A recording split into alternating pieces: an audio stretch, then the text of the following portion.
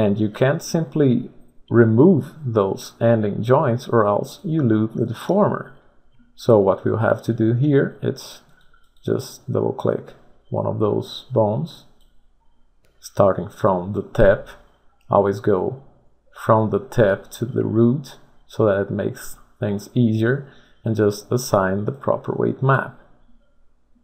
Since we have assigned skeleton bone 8 here, which is, as you can see, the head bone, and this one will be, let me just lock the geometry for a second. Okay, and this one will take the previous weight, which is, as a matter of fact, skeleton bone 7. So we're gonna offset those weights. So this one is skeleton bone 6. Skeleton bone 6 is gonna take the skeleton bone 5 weight, and so on and so forth. Also bear in mind that if you check in the Messiah scene, you'll notice that when you have offset bones like this, for instance, this part of the spine and this bone here, it's a child of it. You notice there's an offset, there's no direct connection, yet Lightwave's joints, as any joint systems, they're all connected. So it does create a deformer connecting this kind of structure or hierarchy. So what you have to do in this case is simply disabling these bones like this. Okay, so let me open the scene with everything already set so you check out how it ends up. And here you can see that everything works just as expected. Notice that with this procedure, I'm not just using explicit weights. I'm using explicit weights on top of the procedural weighting system of Lightwave. If you check one of these joints, you can see that it's not using the use weight map only option, which makes it explicit. And that means that Lightwave has some influence control, just like as you have some influence control over the strength or additional blending of those joints, which gives you an extra layer of control, a very welcome layer of control, in fact. Another advantage that you get from Lightwave is setting up IK Booster like I said initially. So let's open a scene here. Using IK Booster, you can define your IK rig on the fly. For instance, I can, entering into IK Boost mode, I can both define a pose, an IK pose, using just the arm or both the arm and the clavicle, just by defining how much I want the IK stop to work. For instance, here I'm working just with the arm, but as you can see, some deformations with the shoulder aren't perfect, but I can also, by simply untoggling the IK stop and having another one set here, like I have right now, I can then use the clavicle to pose the whole arm system much better than what you can without using it, and all that without losing the capacity to actually use the regular rotation. So it's both IK and FK at the same time. A great system, definitely. Okay, so with that we conclude our little Lightwave incursion. So let's get to Unity integration. So I've got Unity running here already, and with this project set up, you're gonna see this one is pretty quick and easy. So let's first create a new project from start. I select our standard folder and create a new directory, a new folder. Let's call it Messiah Unity.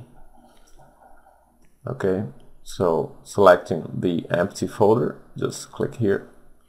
If you want to import some of the standard packages, that's the time to do it. Pretty obvious. Just hit create. Unity will reboot, and you've got your empty scene here. So what we want to do is make the FBX file available here in the project so we can drag it inside our scene.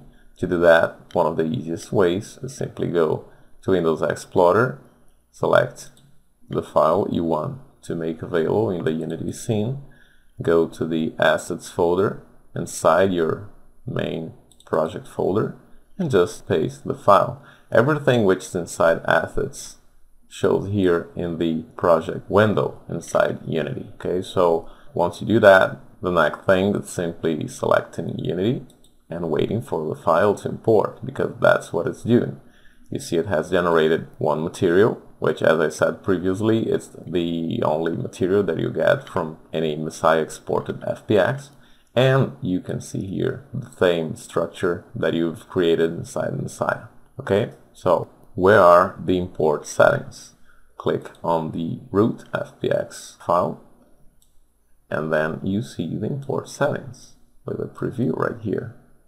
And you can see that it has imported the morph targets or blend shapes as separate objects, so you might want to go through an extra step before bringing it inside Unity to clean up all that, or you can clean up unintended morph targets inside Unity, whatever you prefer.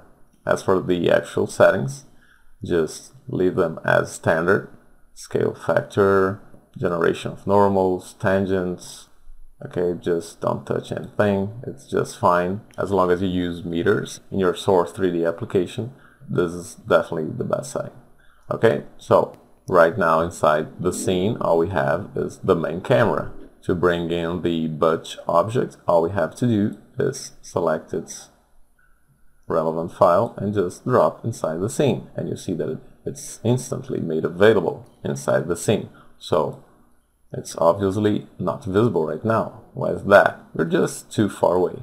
Hit F and you see that you'll be able to fit the object inside the scene view. Alright? This is actually an instance from the project item, which we can, of course, edit. In our case, we're searching for the V cluster, guys. So let's just select it, hit delete. It's gonna lose the prefab connection, fine, thank you. And now you can see just the animated mesh. So what now? The animation is already properly applied. As we can see here, it has imported an animation with the standard name of take 1. And it is set to play automatically, which means that once we hit play, we'll see the animation playing here. Excellent. So this is just the perspective view. Now, to use the camera which was set inside Messiah and get its view straight from the game view, it's a pretty simple process. Let's first get out of play mode, or else any changes won't be actually committed to the theme. Let's now select the main camera. Make sure its position is all set to 0, which is not right now. Main camera is the one which is getting its viewpoint rendered here, right? And now let's find the proper object which was imported from Messiah. As you can see, we have a camera unit guy here. And this being the last child of the root, that's the one which is going to be the parent of our actual main camera inside Unity. You can notice that we're still not seeing the object in our game view. So let's check this out. If you select the camera now and Butch 01 at the same time and hit F, you can actually see what's going on. Okay. To organize that, you generally make sure that everything is as close to the 0 position as possible to prevent unwanted hierarchical stacked translations and rotations. Okay, so let's check everything up. This is actually the position imported from the Messiah scene. You can notice that there's a huge offset in the y-axis, which is certainly a result of the new position which got inherited once we reparented the camera. So let's just zero everything out. Let's zero out the rotations as well and see the result. Okay, now the camera, it's in its proper placement, but we still don't have the perfect rotation. Simple fix. Just select the camera unit object and remove the 90 degrees pitch rotation. And as you can see, the object is finally showing up. It's still not very good, but at least the angle is proper. So let's check the main camera attributes. Let's make the field of view the same as inside Messiah, 20. You can now see the arm. Now let's add a light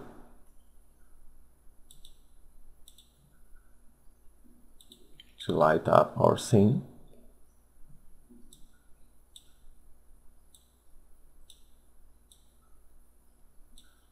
Let's reduce a bit the intensity of the light, something less blown up. And finally, let's fix the camera near clipping plane, which is way too intense and it's chopping off our model. And that's it, it's done. Now as you hit play, you can see the exact same angle and the animation all flawlessly imported from Messiah. Let's stop the animation, save the scene as something we can use, like Messiah Unity test. Final touch, adding a black background, make things more visible. And that's it. You can add extra lights, color lights. It's all very easy. You click and play inside Unity. All up to you. Remember that Messiah is a full-blown application. It's not just an animation generator or deformation generator software, although it's probably one of the best in the market for those applications, if not the best. But it's got particles, hair, and all those goodies so that you can actually render and finish your whole project all inside Messiah. But if you want to integrate it to your pipeline, or if you want to use a real-time engine like Unity or integrate it to your other 3D programs, you're perfectly fine to do so. And that's what I've tried to showcase in this tutorial. Okay, so have fun, enjoy Messiah, be happy. Bye-bye.